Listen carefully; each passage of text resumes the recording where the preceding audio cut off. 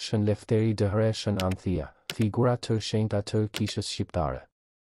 Shën Lefteri, ose Shën e Lefteri, është një shenjtor i rëndësisë së veçantë në historinë e Kishës dhe kulturës shqiptare. Ky artikull do të shqyrtojë jetën dhe kontributin e Shën Lefterit dhe të nënës së tij, Shën Anthias, dy figura të rëndësishme të krishterimit në Shqipëri.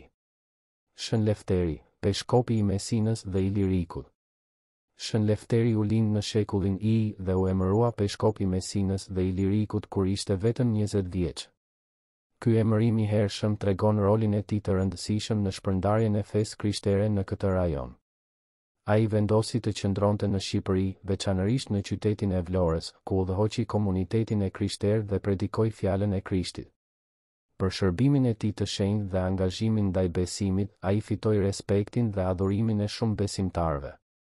Shën Lefteri dhe Shën Anthia, martirizimi. Për sa dihet, Shën Lefteri u tërhoq në Rom, ku u martirizua rreth viteve 117-120 të erës sonë, gjatë sundimit të perandorit Hadrian.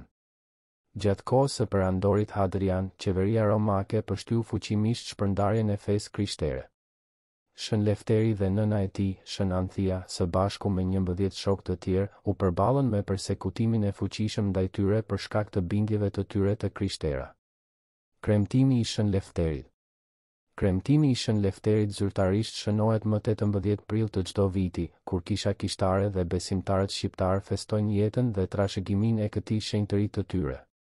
Kjo datë është një rast i rëndësishëm fetar për komunitetin e krishterë shqiptar dhe shërben për të ndërthurur kujtesën dhe devotshmërinë ndaj Shën Lefterit dhe të gjithë atyre që u martirizuan për besimin e tyre. Përhapja e fesë kombëtare. Shën Lefteri dhe Shën Anthia janë figura të rëndësishme në historinë e krishtërsisë në Shqipëri. Përpjekjet e tyre për të promovuar dhe përhapur besimin krishter në këtë rajon tregojnë një predikim të guximshëm dhe vendosmërinë për të mbrojtur vlerat e tyre fetare.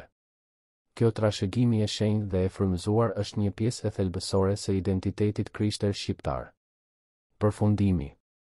Shën Lefteri dhe Shën Anthia janë figura të rëndësishme të historisë së krishterë në Shqipëri. Ata shërbejnë si shembuj të guximshëm të njerëzve që janë angazhuar në përhapjen e besimit dhe që kanë paguar një çmim të lartë për këtë sakrificë. Festimi i tyre më 18 prill përbën një rast për komunitetin e krishterë shqiptar për të përjetuar dhe për të nderuar trashëgiminë e tyre të shenjtë.